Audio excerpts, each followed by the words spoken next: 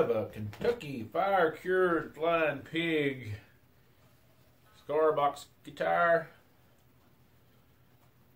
This one features a Kentucky Fire Cured Flying Pig cigar box body. It has a rosewood bridge with 2 pizzos.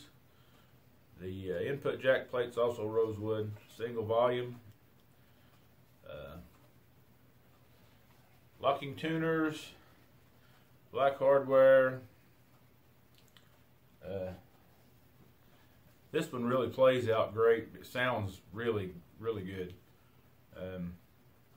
Not so much if you go with a real heavy distortion. Sometimes the pizzos work out with that, sometimes they don't. This has a Corian nut, and I guess that's about all there is to it. This one really feels nice. It feels like a real premium instrument.